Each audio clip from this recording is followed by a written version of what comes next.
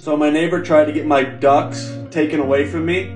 So we were making a beautiful duck coop for my babies. While we were building it, we got this in the mail. A city ordinance violation filed by our next door neighbor. He would end up filing 3 more complaints even after the coop was taken down and the ducks were living at my sister's house. The neighbor denied that he ever filed any complaints. However, we were informed by the other neighbors and the city that this is the type of shit he does all the time. So I may or may not have planned a white trash, gaudy photo shoot on the day of his open house. Ready?